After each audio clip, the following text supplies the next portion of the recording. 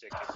If there's some chiropractors out there listening now, not much going on as far as modalities in the practice. So it was nice when I came across laser therapy, and my story started when I severely sprained my ankle.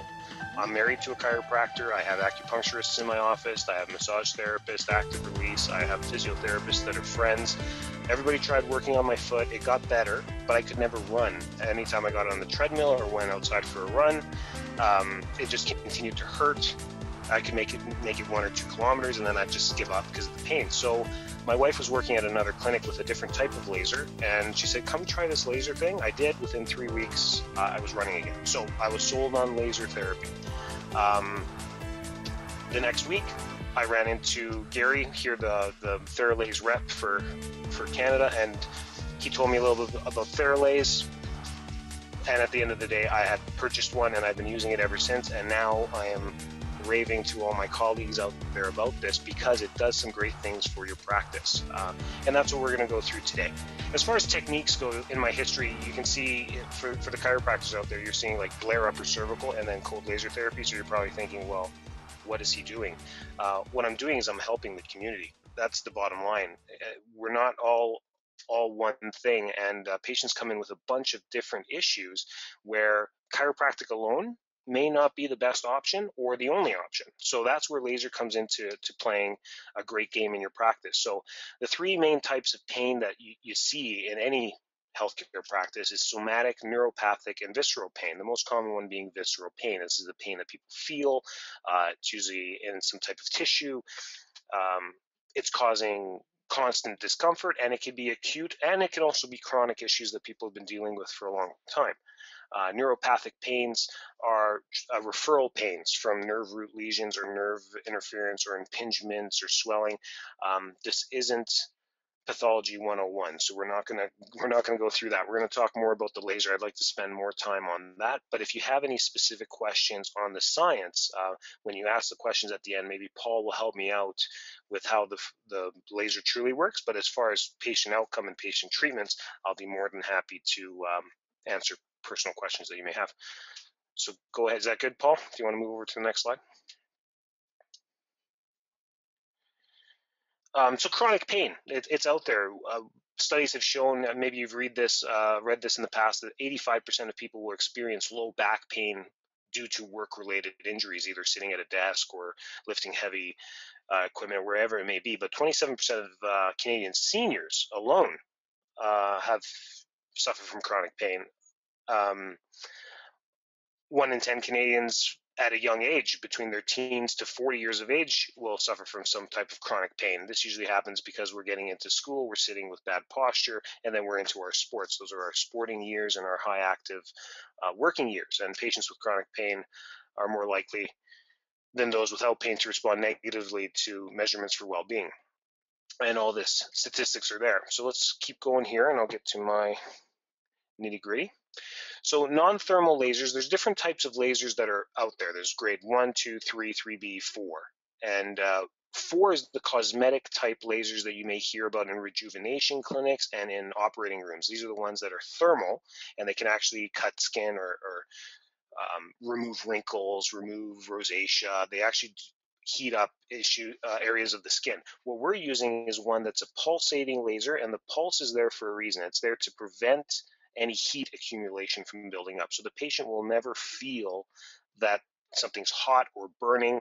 I'll tell you a quick little story about my new chiropractor that just joined us last week. She did her first laser therapy on somebody with a tattoo, and it burned. But I'll tell you why you can't do that through a tattoo in a second here. So go ahead, Paul. Let's talk about the laser. There's 2 lasers that come with the Theralase, and that's what really got me. I'm definitely a scientific-based chiropractor. In order to persuade me to change my ways, you're going to need a lot of facts. And Gary did a great job when he taught me about the Theralase. He said, there's 9 lasers on this thing, and the 660 and the 905 both have their methods of healing. The 660 is the ATP pathway. This is the pathway that I teach my patients about. I'm like, this is why we're doing laser. We're going to use their lasers to go in there and speed up the ATP pathway, so whatever damaged tissue you have it will start to regenerate at a higher rate because of the increased production of ATP. So they like that. None of them know what I'm talking about, but it's great teaching method to show them, listen, we're taking this enzyme and we're speeding it up big time, and it's going to increase your healing capacity. So instead of a sprained ankle taking you 6 weeks to heal from, hopefully in the next 2 or 3 weeks, we're going to get this all said and done, and you can be back to your squash games or whatever, maybe soccer games. The 905 pathway is the inflammation pathway. I don't teach much about it, and that's the one that's increasing nitrous oxide pathways. If you remember from your biology classes, nitrous oxide is a vasodilator, and that's where you get the healing principle happening as well. It pushes inflammation away, gets a lot of blood into the tissue, and then the 660 nanometer lasers can do their work and help regenerate tissue through increased ATP production. And then the decreased pain is through the lipid absorption pathway. So the tissues around the lipids around the tissues that you're working with also are stimulated through the lasers at the 605 or the 905 pathway as well, and decrease inflammation and pain reception as well, which is great. So most patients will feel something on the first visit. They'll feel, yeah, doc, I feel better as you're doing it, or by the next treatment when they come in, they said, yeah, the first one, I still feel the pain, but it felt better when I left the office. Something along those lines. Okay, let's go to the next one. And I'll go through specific types of conditions because each thing can be different. Like, these are the common things that you'll see in your offices, no matter whether you're a PT or a chiropractor or a massage therapist, whatever you're doing. These are the most common types of conditions that are treated both in practice, and the laser is also a great thing to use as well. My acupuncturist is quite interested in the smoking sensation and the acupuncture stimulator thing. So we're going to look into that and see how those will work with him. That'll be a great way in my practice. But for me, mostly we're using the acute injuries, the musculoskeletal injuries, and the inflammatory conditions that I've been working with most of the time. Yes, go ahead. So here's some of the case studies I put in, and some from Theralase's archives as well. Knee pain is very common as well. Most people that are athletic, or as the years go by, arthritis and osteoarthritis like to cause damages in the knees, the ankles, the hands. And that's what we see a lot of in our practice as well. 40% of the adults in the Western world will have trouble with osteoarthritis at some point in their life. If you're a chiropractor and you look at x-rays quite often, usually this is what you're teaching your patient with disc degeneration. You'll see it, whether they're in their 40s or 60s, things start to develop. And they increase over time. And as our populations are growing, it's increasing as well. So go ahead, Paul, on the next slide there. So some of my patients and my case studies, Sarah, who was just in again today, 14-year-old with Osgood-Schlatter's. You may see this in some of your younger patients. Typical class case, if you look up what Osgood-Schlatter's is and the diagnosis and prognosis, you'll see sports aggravate the condition. It's tender to the touch. Anyways, long story short, I told her, how bad is the pain when it hurts? She said 5 out of 10, and literally within 2 weeks, we did treatments every other day. She was 0 out of 10, and she still is. And I asked her today, how's it been? The last laser treatment she had was maybe 3 months ago. How's it been? Great. I can do everything. I was just at camp for the summer. We did water skiing. We did all this stuff. It was great. But when I put pressure on that one spot on my knee, it's a little tender. And I told her, don't worry, you'll probably grow out of that. And we always have laser here for her for palliative care. If she ever is sore, we've used it once. And she comes back in, does it once, and she feels great. So that's an easy one. We have some more knee studies here. Lynn, another one as well, a little bit younger than Sarah, another Osgood-Schlatter's. This was 4 treatments. I'm starting off with these great results cases to show you how great it really is for easy things. I could talk about plantar fasciitis all day. In our practice, the laser, I could just market for plantar fasciitis and it would be worth it tenfold for sure, because the results are amazing. I use a little bit of active release for plantar fasciitis patients and then the laser. So we use that both in the same treatments, and within 2 to 3 treatments, patients are really happy. Complex cases can take 10 to 12. And for those patients, if you have access to orthotic therapy or anything like that, that's a great candidate to put them into an arch support or an orthotic to help them with that. But for knee, let's stay on the knee here. These, and they can be very difficult. An arthritic patient, laser works well on palliative care. Let's be realistic. Osteoarthritis of the knee isn't going to be something that you're going to treat and correct. Osteoarthritis is something you're going to try and keep pain and inflammation away from, and the laser is the best thing for that. So yeah, Lynn had 4 treatments and it was 0, and I haven't seen her for a little bit, but she's been doing great. She's a gymnast and been doing well there. So let's go on to the next one. I think we have one more knee. Or elbows. There you go. So elbows. Tennis elbows, very common. Golfer and tennis elbows. 30% of repetitive tasks from hand workers suffer from tennis elbows. So a lot of our trades and electricians will have some type of elbow tendonitis or tendinosis going on. If they do play tennis or golfer, I find this funny that we call it golfer's elbow. I don't know if you guys notice this, but a lot of the golfers out there don't have golfer's elbow. It's a lot, tennis players do, but a lot of the golfers don't usually have elbow issues. They usually have low back or shoulder issues. So I always found that funny. But typically, they can last for 6 to 48 months, depending on what type of chronic pain it is. And the statistic there is really, if they start to get tendonitis, it's not really going to get better unless you do some type of therapy. So that's why it can last up to 48 months. It's not that you're just going to sit there for 4 years with tennis elbow and it's just going to get better. I think usually by the 2nd year, people are out there exploring options for pain relief, and by the 4th year, they're feeling better. Okay, let's keep moving here. So Jackie was a 45-year-old female with tennis elbow. She had them on both sides. That's how she heard about our office. She heard about the laser. She was a direct laser referral from a friend. She came on in. And these things, like I said, this is a chronic condition. She's had it for a long time, and it's been getting worse to the point where now she owns a dog grooming business, so she can't even groom the dogs. We started off 3 times a week. We were doing some other chiropractic care for a hip and some other issues she had. But after 12 visits, she was another raving fan. And that's what I love about the lasers. You create raving fans. No matter what your main modality is, it's something that brings patients into the office. And most of the time, it's a modality that you use for them. But other times, it's a teaching tool telling them, listen, this is a chronic condition. Your job or the sports that you're playing are causing the issue. And you can teach them, about your modalities, chiropractic, how that's going to help you moving forward, physical therapy, massage therapy, how these things are going to help you maintain this so you can continue enjoying your work-life balance and the athletics that you're doing. So she was impressed so much that because we were working on her hip with our chiropractic, she said, can you try the laser on my SI joint as well? And after 4 treatments of that, she was, again, ecstatic about that. So that's a cool patient. She still comes in for regular care. Go ahead, Paul. Yeah, John, he's a marketer, and he's actually markets our practice, and he's been suffering from elbow issues for years, maybe even 10 years. It got to the point where he's like, you know what, can you do anything for me? And we started with active release and cold laser therapy as well. He still does it once a week. He's still coming in because it's not 100%. His left one is at 100%, and his right one, he still rates it a 1 out of 10. That's a typo there. After 10 visits, pain on the right was 1 out of 10. That's right, after 10 visits. So he was happy there.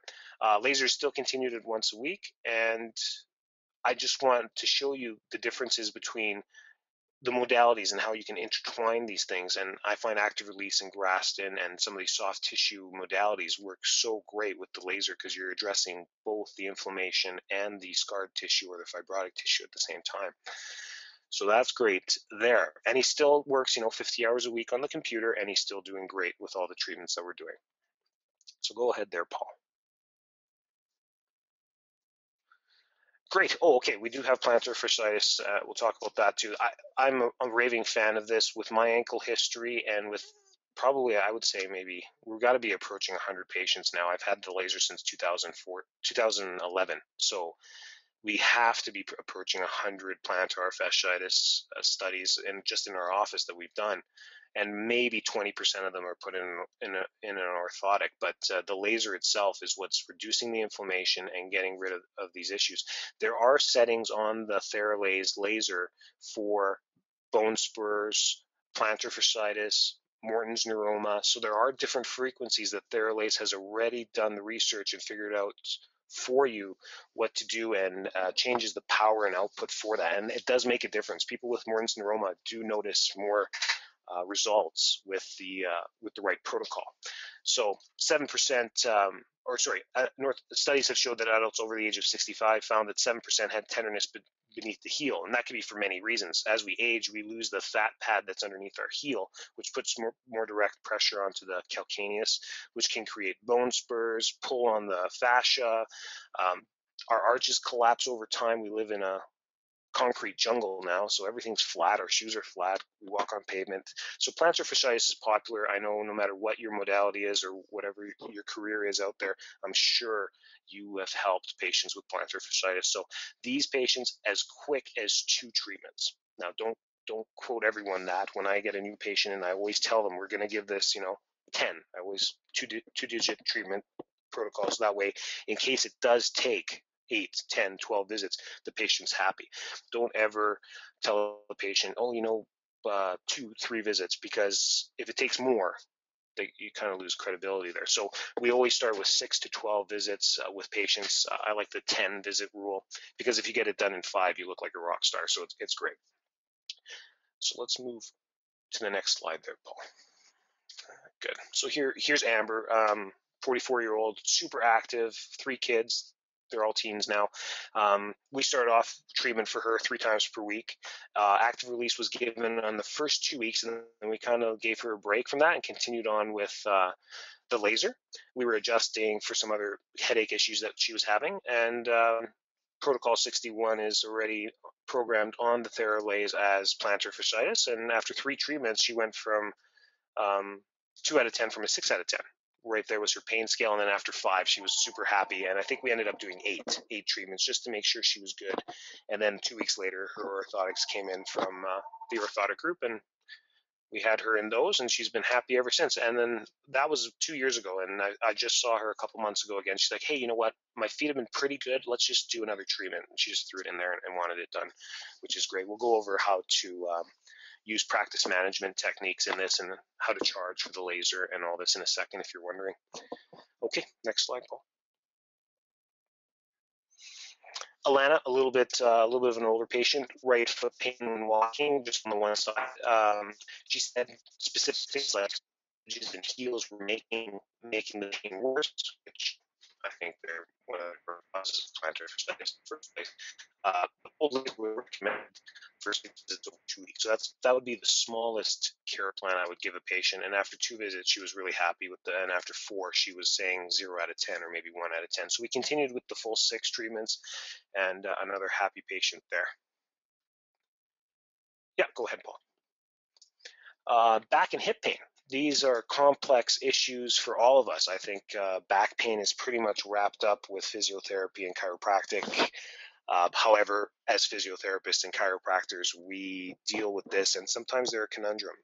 31% of Canadians report activity limitations due to back pain, and 15% of low back pain sufferers are absent from work. So when I do corporate talks and I go out to businesses and corporations and I tell them, listen, 15% of your employees are going to take time off work, which costs you money just because of back pain. Do you think maybe having some type of regular treatment or care to help maintain posture and back pain is a good thing? And that's where the laser plays a great role as well, because when patients come in, almost everyone says they have a sore lower back. So the results here are a little bit different with back pain, because back pain stems from a bunch of different things, and we're not going to get too deep into the science of back pain because we could be here all day, but I want to show you how the laser can be effective with some specific cases that I've noticed in my practice. Go ahead, Paul. We all have access to research. You can go online and there's tons of research. You can look into what works. Some of you have other modalities that you're doing which gets great results. Continue doing those things. But I'm a real person, a real clinic owner, like maybe some of you, a a practitioner like you, I'm sharing your stories or my stories with you to show you what's happening in my practice. I am not, Theralase does not pay me for every Theralase machine that they sell or anything like that. I'm just here helping out Paul and Gary because they've helped my practice. So I feel like giving back an hour of my time on a webinar is a no-brainer. So I hope you take this with a grain of salt, but this is what's truly happening. I'm in Calgary. I'm not too far from most of you guys, and I'm sure my patient base is similar to your patient bases. So hopefully you learn a little bit from there. So Mark was a 51-year-old with the typical low back pain. Kind of stiff in the morning, gets a little bit better through the day, but if he tries anything different like a hockey game or squash, it makes it worse. So we started doing some chiropractic care, and to be honest with you, he was getting a little bit better, but we weren't getting too far with it. So I said, let's just go into laser therapy. Let's just try laser therapy and see how it goes. And after 6 treatments over 2 weeks, he was ecstatic. He was really happy about that. And then chiropractic became the better modality moving forward because we were able to keep him well after he was well. See, sometimes we get our egos in the way and we think we can fix everything with the modality that we're doing, but really there's other things that can work better. So he had a typical inflammatory case of the low back, and laser was the best bet. Okay, move on to the next one. Lori, 58-year-old. I do have my own x-ray machine in the office if you're wondering why you keep seeing x-rays on here. So I do take x-rays on patients when there's mechanical issues going on. So that's a nice little luxury to have. But laser therapy was recommended for 12 treatments over 4 weeks. And after 3 treatments, she had 50% improvement. I'm just showing you how long it takes and how much improvement patients are getting, how fast. So it's such an easy way to keep patients coming back as long as they're noticing something. And I'm sure you've learned that through your practices. After each treatment, if things are getting better or changes are happening, the patient is more likely to stick with the recommendations. But when you get through 6 treatments and nothing's really changing, I think we're all on the same boat here. Both the patient starts to lose faith, and as a practitioner, you're starting to think, okay, maybe there's something else that can be done to help you. So after 6, 80% improvement, and after 12 treatments, bingo right there, again, right around that 10 mark, 100% improvement. So patient now continues twice per month with chiropractic care, and we perform 6 minutes of cold laser to help slow down degeneration of the joint. So if you're wondering how long these things take, this was the big sell for me with Theralase. I was using another laser for my ankle when I told you that story about me spraining it back in 2010. And I was sitting in my wife's office that she was an associate in for about 45 minutes, 30 to 45 minute appointments, just lying down with this massive strapped thing around my ankle that used mostly red lights.